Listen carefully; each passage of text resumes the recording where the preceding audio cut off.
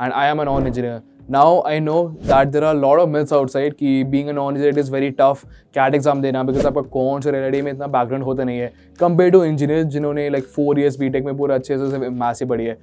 To some extent that is true कि non-engineers को थोड़ा सा disadvantage होता है. Now what you can do about this? Like ये है तो है but आप इसके आगे how you can tackle the situation. Now let's talk about that. Okay. Talking about that, how to tackle this. First step, build your basics. Very very important. I think I have said this in a lot of my other videos कि जितने basics आपकी strong होगी उतना ही ज़्यादा आप अच्छा score कर पाओगे क्वांट्स में भी और DLR में भी. मैंने भी last time maths class 10th में पढ़ी थी तो मुझे भी ऑलमोस्ट 4 to 5 years हो गए थे since I last studied maths. तो सबसे पहले आपको वार्म अप करना पड़ता है ब्रेन अपना बिकॉज आपने मैथ्स बहुत टाइम पहले पढ़ी थी. DLR भी आपने एज सच नहीं पढ़ी है तो उसके लिए आपको बेसिक्स सबसे पहले बिल्ड करने हैं. Now what you can do to build your basics, right?